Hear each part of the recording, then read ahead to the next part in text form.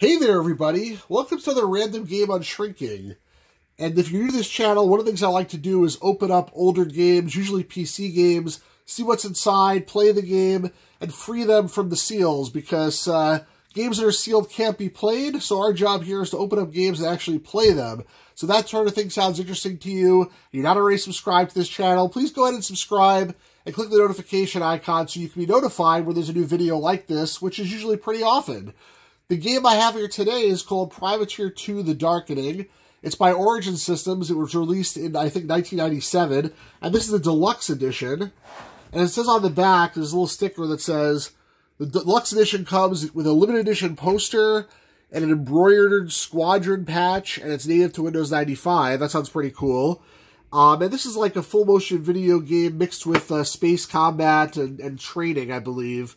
So, first of all, let's look at it. So, this is a really cool box with a flap with a Velcro on it that opens up. And then inside the flap, it tells you it's a space combat training experience. So I think it's like similar to games like Starflight and Star Control and Elite and stuff like that, where you don't just fly around and, like, kill people, but you also have to, sort of trade and do business and stuff like that. And there's a picture here of John Hurt. If you can see that, it's hard to put that in position. A picture of John Hurt, who's one of the full-motion video actors in the game. Origin was notable for getting, towards the end especially, these great actors to star in their games. It's like Clive Owen, David Warner. It says on the bottom. There's some other names here in the credits. And basically, it says there's no rules. It's an open-world sim, essentially. Honestly, these are not my favorite types of games. I don't like sort of being a businessman in a game and flying around randomly. I like having a more set structure, but I haven't played this one, and maybe it's really good. And regardless, I wanted to pick it up because this Deluxe Edition, I think, is really cool. The box is really awesome. And, a squadron patch, like, old days sounds like, in terms of feelies. And this box is really heavy. I don't actually know what's in here, but I'm imagining a big manual and a whole bunch of discs, because it's pretty thick. If you look at the way this is sealed, it's not shrink wrapped. It's sealed with this rectangular tape, and it's yellowed and it's peeled off here on the side. It's like, sort of come undone. And same thing on the bottom. Now, I believe this is original seal, but I'm not sure. And in cases like this especially, like, it makes sense to open it because anybody could have just resealed this and, taken the tape off, like this, and put it back on, and it's like, oh, it's sealed. I just add a little bit of glue, and it's sealed again.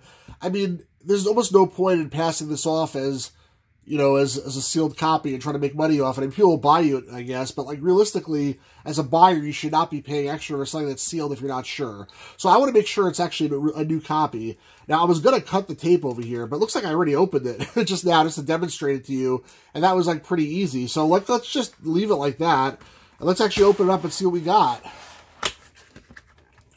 Okay, so this is interesting. There's a cardboard insert that's shrink-wrapped, and that's something which I really have not seen very often. I can't remember the last time I've seen that. So maybe the Origin actually knew that the box was not sealed so well from the factory. And I mean, you can't shrink-wrap a box like this because you won't be able to open the front. So what they may have done is they may have decided just to tape it, and then to deter theft, to actually shrink-wrap the inside. And that's what I'm assuming happened here, because this definitely feels like it's original shrink. I mean, just for the feel of it, that would be my guess. But let's open it up and see what's actually inside, and then we will know, hopefully. Come on. Alright, just to make this easier, I'm going to use my super big kahuna knife. I think it'll make it easier. Now, if you see blood shooting out of my fingers, please call an ambulance immediately. Whoops. Please call an ambulance immediately. May have to edit that a little bit. The camera jogged, so sorry about that. It's always what happens when I open these things. Like, I hit the tripod because it's hard to actually use the force to get it open. Alright, so let's see what we got here. Okay, we got a bunch of stuff. Looks like it opens from the sides, but it's actually probably supposed to open from here. So, we have CDs. let's come back to that in a second. Here is the promised Iron-On patch. It looks really cool. Chura-chan Pirate Clan Skill Rating Privateer. Definitely looks new. This is probably the coolest thing in here. I love these patches. They're awesome. What else? We have...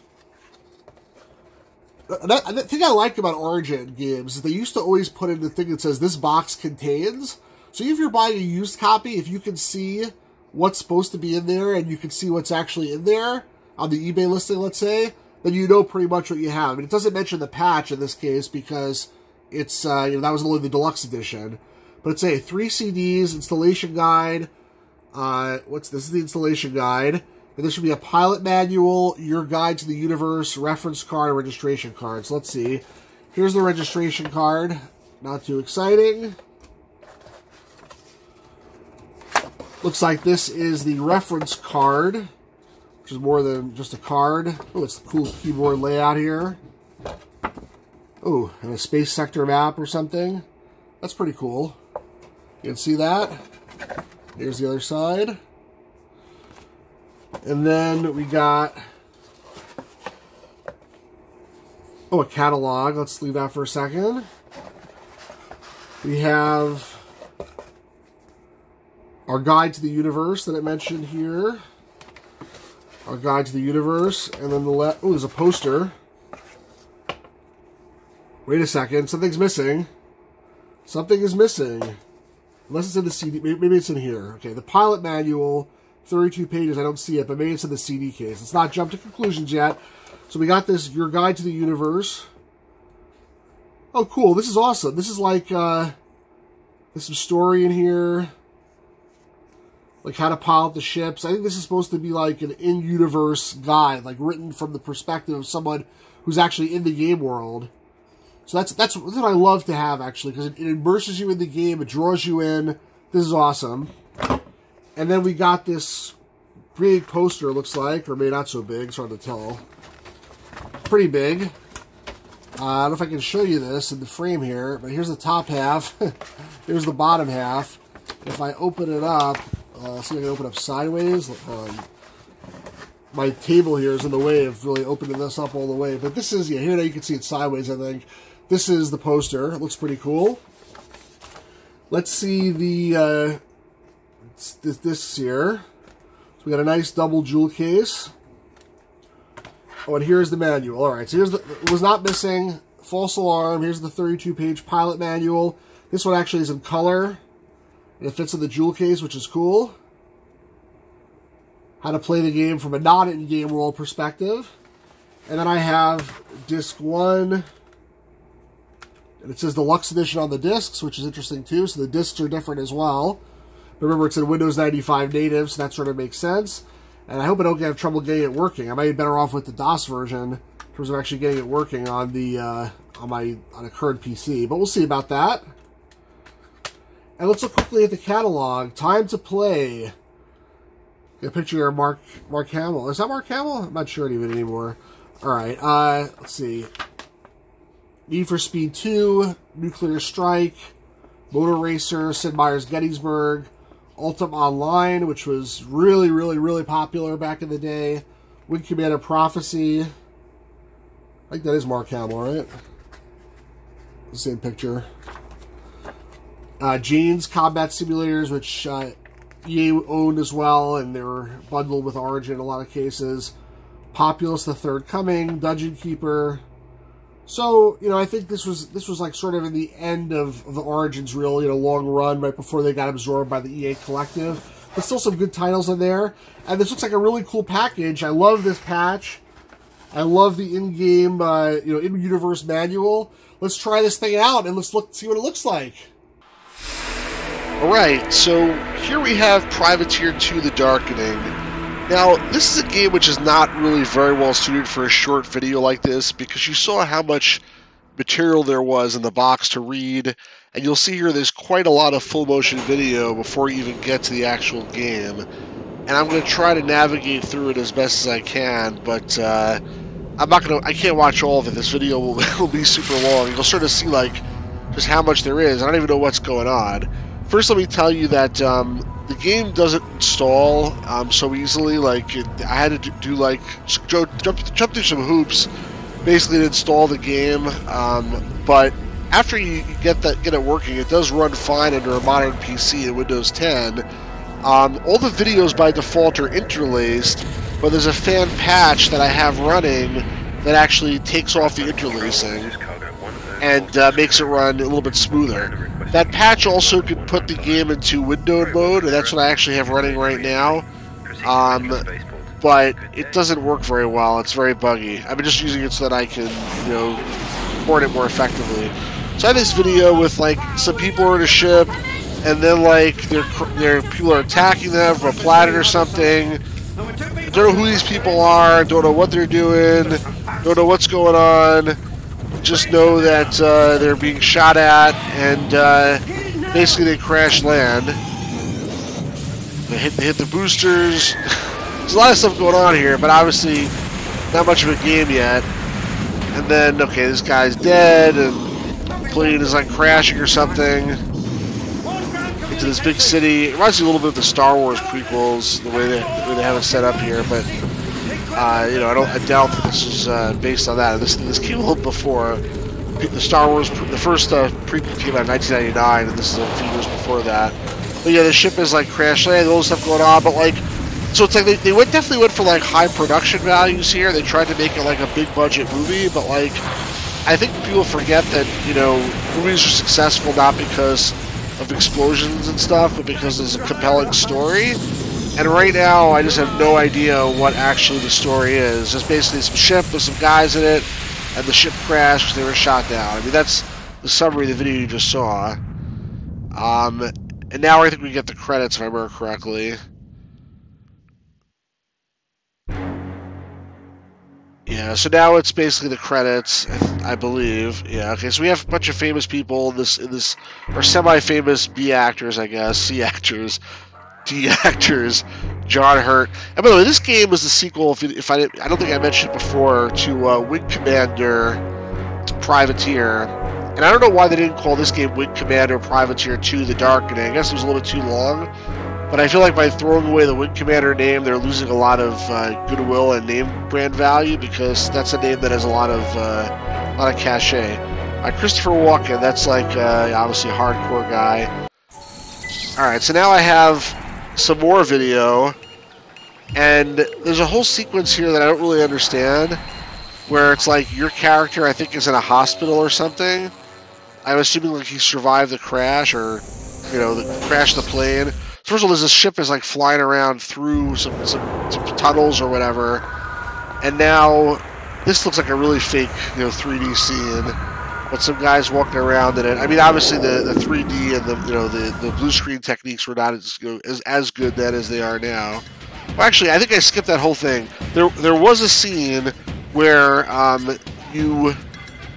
it shows your guy getting like busted out of the hospital, and there's some fighting, and some people get shot, and basically I had no idea what was going on. But it's probably good I skipped it, because it's pretty long to show you the whole thing. And so now I'm in this bar, and I can talk to Joe the bartender. It's first the only thing I can do, or I can exit. So if I talk to him, we get some more video. Crazy guy fighting in a bar. It looked very quiet when it wasn't showing the video, like when I had an option to choose, but all of a sudden when I clicked on the button, all these crazy people showed up here. And I think this is John Hurt, the bartender. So then they'll tell you, blah, blah, blah. And there's a whole long scene. I guess this is you. And this goes on for like 5 minutes. It's really quite long. And then eventually, if I click a button to skip it, or click escape, I guess, I get to a choice where he offered me something like a ship or something like that, and I have two choices. Sounds more than slightly illegal. I don't like Actually, seriously, this wasn't working before, but before when I was doing this, like I was getting garbled speech when I tried to like hover over this, but now it's actually working. So whatever, I can say, maybe I'll get a bargain. Now it continues. So it's similar to Wing Commander 3 and 4 if you played that, where there's like these full motion video sequences, and then you get to make choices that affect the story at some point. So that theoretically should affect the story. But then there's more full motion video, and now that's over. Now I can't talk to him anymore, and the only thing I can do really is leave. And so this pad apparently is a big portion of the interface, even to travel to their destination. I'm in the inn right now. I can go to customs. If I can figure out how. I guess exit to travel. And now I'm in this customs area. There's a few things I can do. Exit to transit, enter booth, leave Hermes. But I can't really do all these things. If I try to exit to transit, actually this one lets me go back to the bar, I guess.